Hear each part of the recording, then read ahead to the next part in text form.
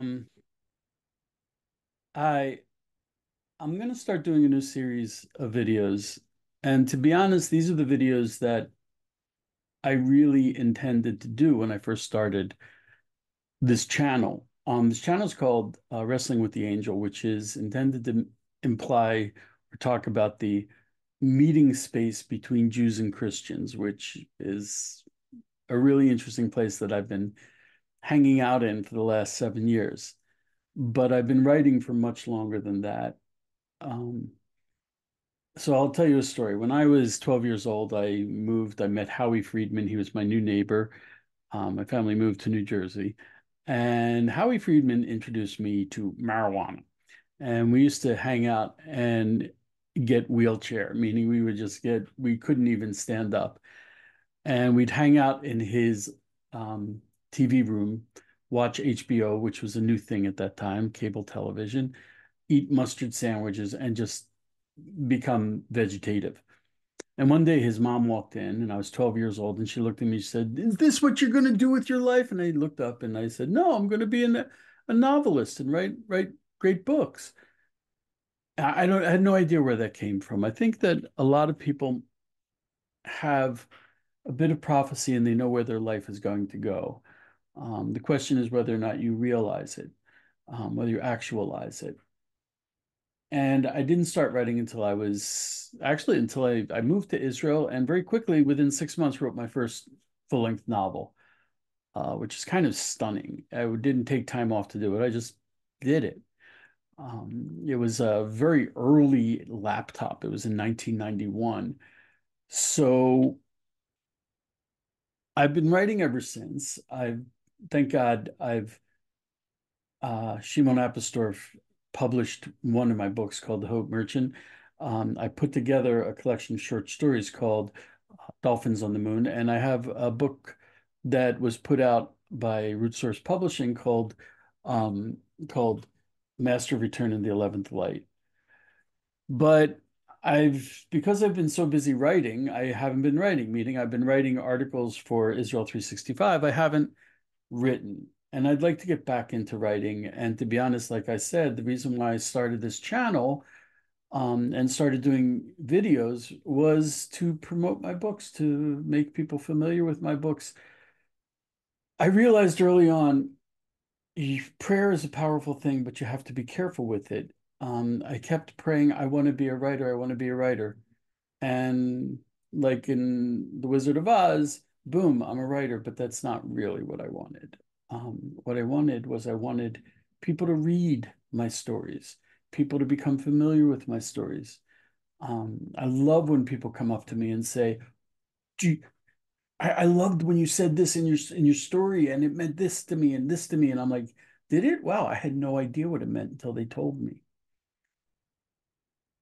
And so I want to make people familiar with my writing and I want to get back into writing. And the only way to do that is to be active with it. So I'm going to start reading my fiction and talking about writing. So I'm going to start doing this as recorded videos, but if you want to have, some kind of interactive video where I talk to people about their writing, talk to them about my writing and the writing process, um, I'd really love that. I think God loves stories and he created the world so that there would be so many people living those stories. And then he looks at them and he says, "Ah, that's the story I meant." And I think that's why we're here. So let's do it. Let's do it. What I'd like to recommend is something that I've stopped doing because of my cell phone, which I should start doing again, is I always used to walk around with with a small journal and just those thoughts. They're grains of sand, and eventually you create an entire beach, an entire, each note you make to yourself is a new feature in the desert, and it's wonderful.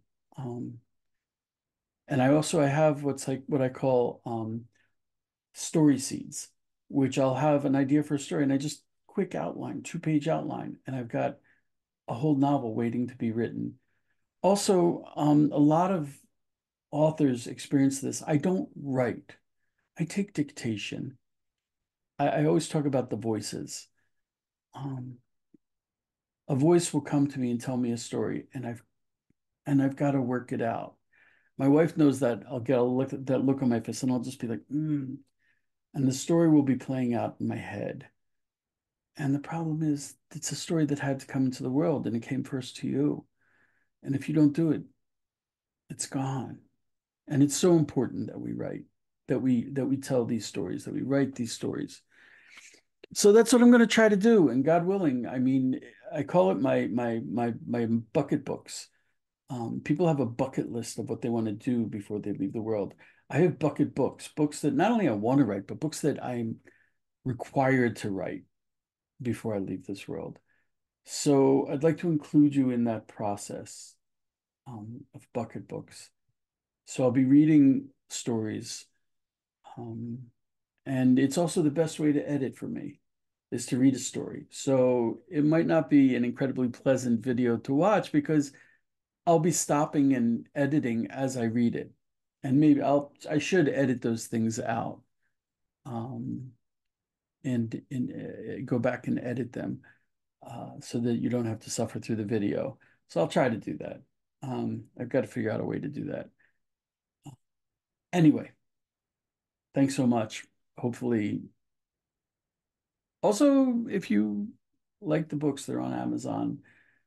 If you want an electronic copy, send me an email. I'll be happy to send you electronic files of my stories because, like I said, I don't want to be a great author. I want to have wonderful readers. This connection, this community, I've connected with so many really wonderful people. So if you want an electronic copy, it doesn't cost me anything. It doesn't cost you anything. Um, Shoot me an email. I'll put the email down below. If you feel like you don't want to buy the book, but you want to help me out, you can, my PayPal is down below. You can send me, whatever you want to send me. And if you don't, I'm also okay with that. God is taking care of me. My kids are fed and clothed, and I thank God I have an income. Um, but gifts are gifts are beautiful. Um, so we'll be in touch, God willing. Thank you so much.